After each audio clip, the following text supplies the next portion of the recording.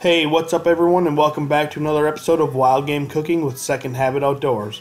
In this week's episode, we're going to show you how to make a hearty walleye or any whitefish stew. To start things off, in a mortar, add your garlic, anchovies, and a half teaspoon of salt and grind together until it becomes a nice paste.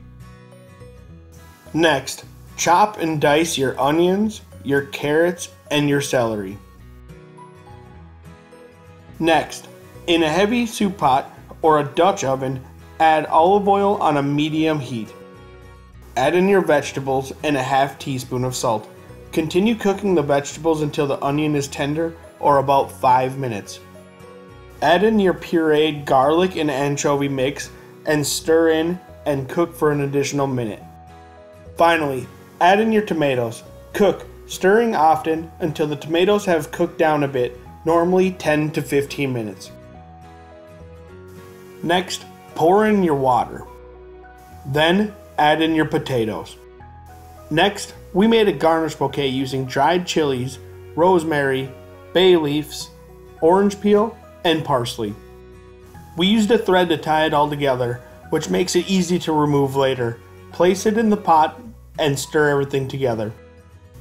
Turn heat to low, partially cover, and simmer for 30 minutes. While that simmers, cut your walleye or whatever whitefish you chose to use into smaller pieces. Once everything is simmered for 30 minutes, remove the garnish bouquet. Next, add in your walleye or whitefish and stir in. Add in pepper and salt to taste, then stir that in as well. Partially cover with the lid again and simmer for an additional 10 minutes or until the fish is nice and flaky when touched. Remove from heat and serve. Thanks for checking out the episode. Be sure to like, comment, and subscribe up in the top left, or check out more wild game cooking on the right. Until then, have a good one.